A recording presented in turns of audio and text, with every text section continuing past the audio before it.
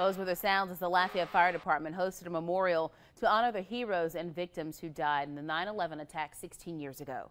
Members of the department placed a wreath at the 9/11 memorial in downtown.